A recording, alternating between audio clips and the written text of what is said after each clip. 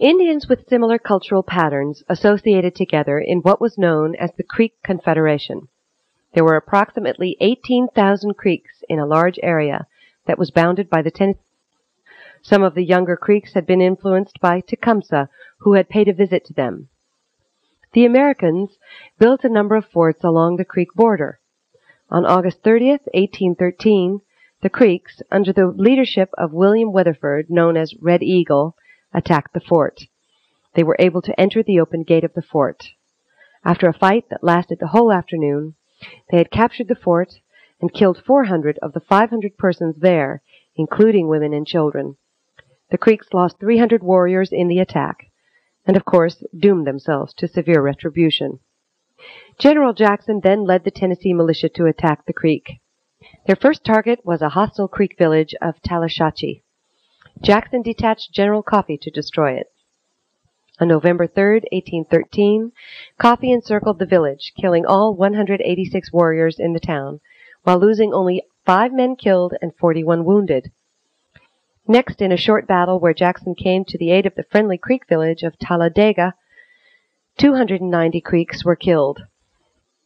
Jackson was now forced to move to defensive positions, as nearly all of his men returned to Tennessee, calculating that their enlistments were up. General Claiborne of Georgia led a force all the way to the Creek Holy Ground.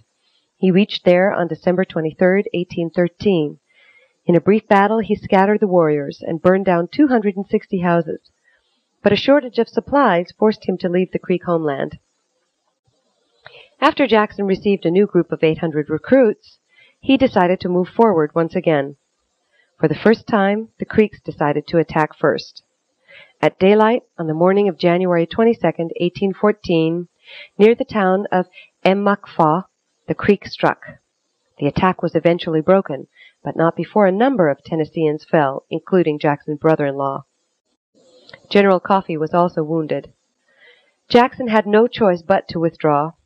During the withdrawal, the Indians attacked once again on January 24th, but were once again driven off.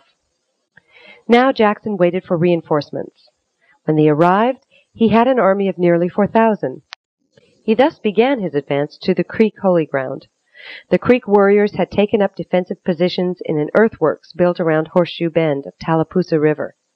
Jackson saw it for what it was, a deadly slaughterhouse for the Indians, and ordered an immediate attack.